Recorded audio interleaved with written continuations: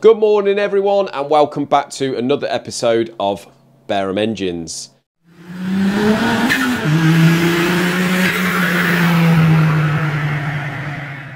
If you haven't already guys, please hit that subscribe button, hit the notification bell and you'll be notified whenever we do a video. Probably less than 20% of you viewers have subscribed, so if you could do that guys, it'd be much appreciated. Well guys, as you can see, Paul is operating the new Aqua Blast.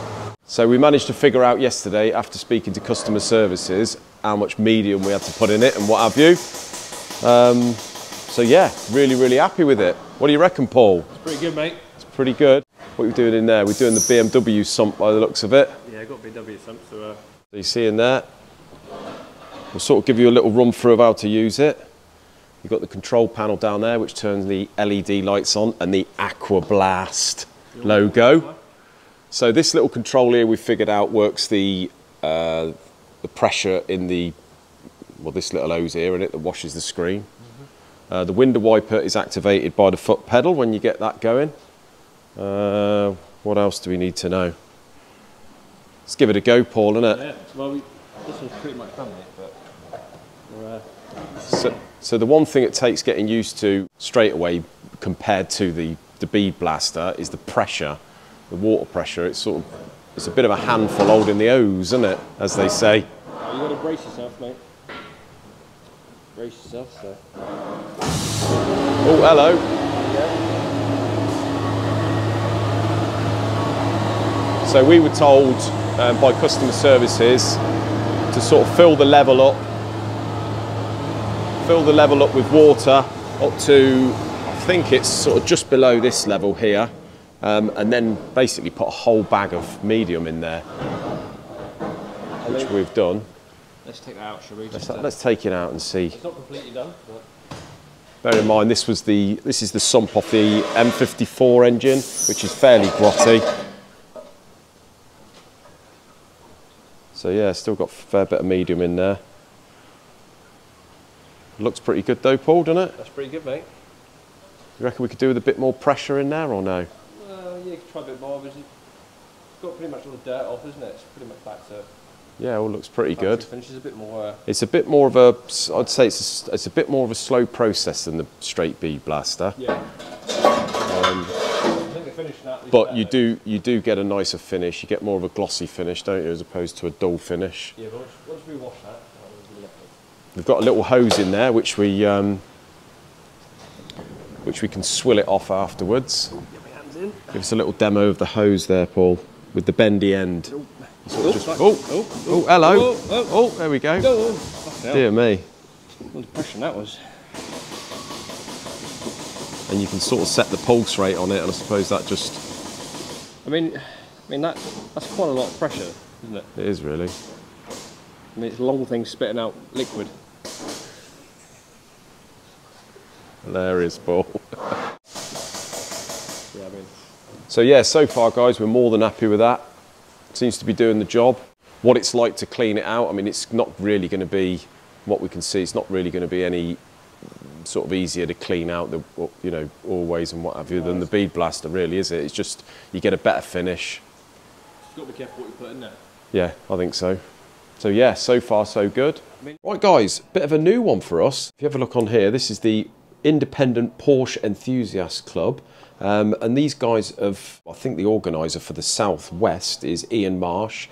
Ian got in touch with me a few weeks back and asked if he could come down with a few members and have a little tour of our unit. Yeah, just come down, meet us and bring along a few of their cars and some tea, and they bought their own milk and bought some cake and what have you, so it's really good to meet them. Ian's watched the channel, so I think that's half the reason for him getting in touch with us. But yeah, it's really good, although I don't own a Porsche myself.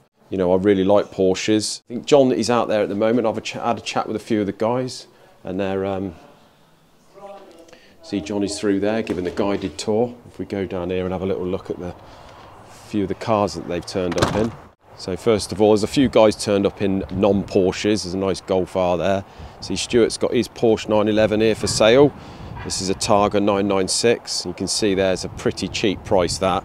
And it's a really lovely car. If any of you guys there are in the market for buying a Porsche, I'd highly recommend you get in touch with us and I can put you on to Stuart. But yeah, nice car that.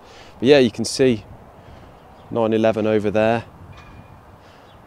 Another couple of, I think that's a Cayman, nice 911 here. I want a nice 924S. So yeah, really kind of Ian to organise. I think he was half thinking about bringing over half a dozen members, but it's like 12 or 13 of them have turned up. So yeah, so really happy that they've took the time out to take a little trip out. As I say, Ian runs the West Country side of it, so I suppose from the whole of the West Country really. But yeah, made up about that. We're not really Porsche specialists, but we have done Porsche engines. We've done quite a lot of machining on the old air-cooled stuff in the past. So yeah, you never know. A job may come out of it, but if not, he said that we're always welcome to go over to their little meets and what have you that they have once a month. So I may well do that, go down to Clumpton and meet up with them again. But yeah, if any of you guys are members of clubs or run clubs, you're more than welcome to come down, guys. Just all I'd ask is bring your own tea and cake. In the last video, I said about the hold up with the pre-cross flow. We have yet another hold up, a bit of a problem. We set about starting the V8 BMW yesterday because all the bits have arrived from BMW. You see in these nice boxes here. It always makes us laugh. They send one individual shell in all this packaging. What a waste. But anyway, first thing we did, obviously, unpacked all the bearings. So just to jog your memory, we've had to grind this crank on the mains, 0.5 standard big ends, because we did it's churned up the rear main really that does the thrust.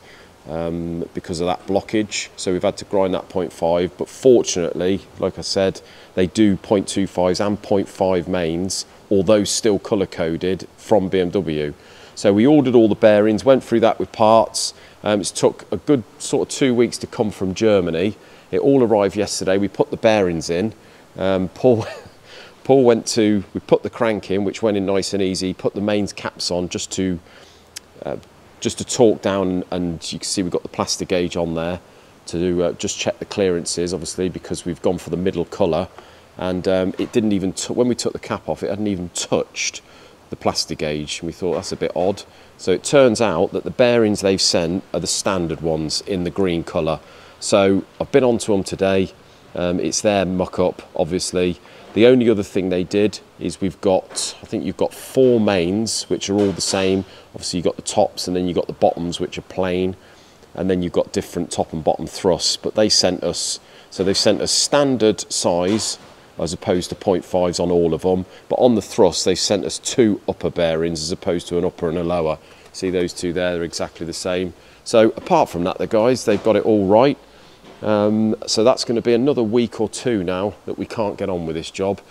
Paul has put a comrod on the journal and plastic gauge that, and we're looking at sort of about 2 thou running clearance, which is absolutely perfect.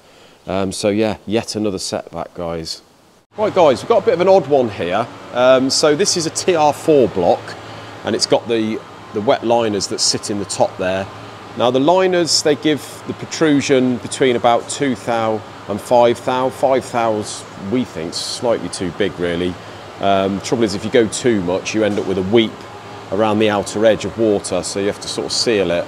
The customer is building this himself, John Blake. He races these. John's built loads of these engines, so he knows exactly what he's doing. He uses an annealed copper gasket on it. Now the odd thing is, we did do the liner protrusions on this some time ago, before John's, obviously he's only just got round to building it. Now what he's done is he's built it, we've give it a sort of couple of thou, 2 or 3 thou protrusion.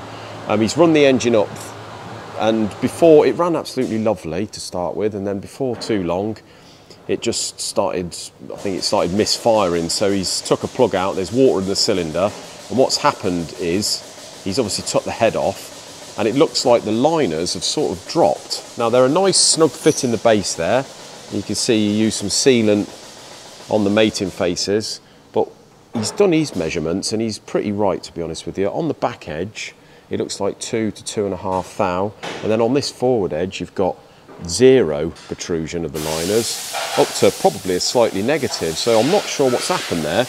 I've cleaned the block off, set it on our table and just used our height gauge with feeler gauges to see where we are, and with it flat on the bed there, it is sort of slightly, I'd say slightly high on this side. So what I've done is I've given it a 2 thou cut, and it's cleaned along this back edge, so we've now got probably 2 thou protrusion.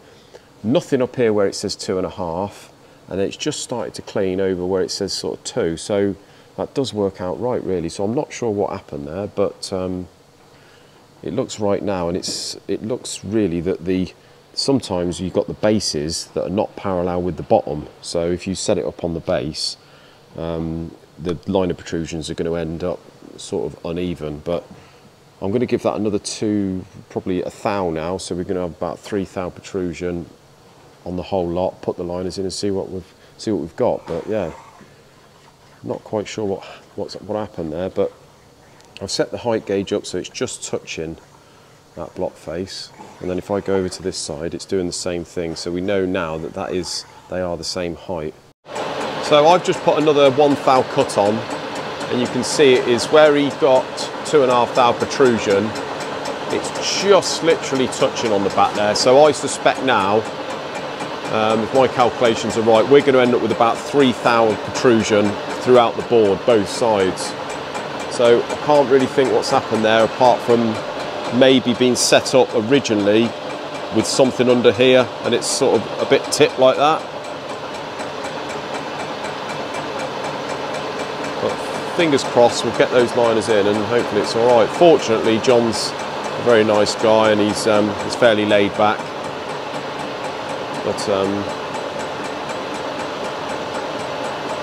yeah, I suppose we'll have to bite the bullet and reimburse him for this really if it's our fault, but just goes to show you only got to have 1 or 2 thou or not cleaned properly, and it can cause a complete strip down of the engine. So bit of a nightmare really. Right, I'm just on the small lathe here, and as you can see I've got a Pinto piston in there, and we're just facing off the top.